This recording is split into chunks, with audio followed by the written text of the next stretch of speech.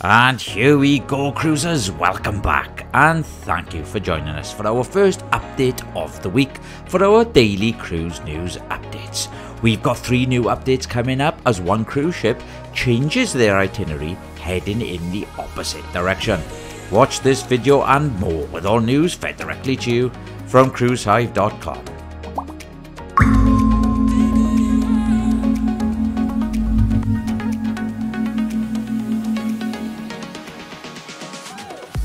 Royal Caribbean International has reached out to loyal guests in the Crown and Anchor Society to let them know of an upcoming name change. The cruise line's signature Diamond Lounge will be renamed Crown Lounge in home of the cruise line's logo and decades of history. The exclusive lounge is now only available to guests at the Diamond, Diamond Plus and Pinnacle Club levels of loyalty. Guests visiting the Crown Lounge will still receive benefits such as the complimentary continental breakfasts, specialty coffees, evening appetizers, dedicated concierge service and more in the exclusive space. Carnival Cruise Line has confirmed that Wi-Fi pricing will be increasing for Australia cruises beginning on October the 16th. Guests who are currently booked or booked before mid-October can still lock in the current pricing for their sailing no matter what the departure date.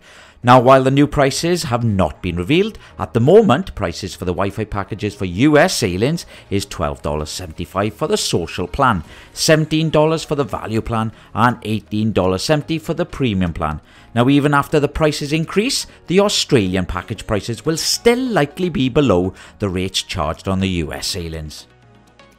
Royal Caribbean International has reached out to guests booked on the September 30th departure of Liberty of the Seas to alert them to a dramatic itinerary change less than 24 hours before setting sail.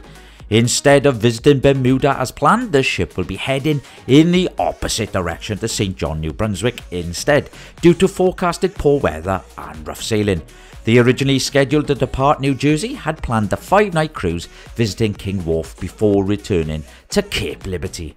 Despite Liberty of the Sea's departure and return times to Cape Liberty not changing, the ship arrived at St. John and will remain in New Brunswick until October the 3rd before heading to its home port as scheduled on October the 5th. It's that time of year again, folks, as we look forward to the annual Cruise Hive Awards. There have been some changes this year, including added new categories for you fantastic cruisers to vote in. You can cast one vote in each category, including the best overall cruise ship of 2023. Also in the list is the best cruise line booking experience and best cruise ship feature of 2023. We also have best cruise line for service and crew, along with best cruise line, private island and destination of the year, best US cruise home port and the exciting most anticipated new cruise ship for 2024. And then finishing the votes off will be the best new cruise ship of 2023.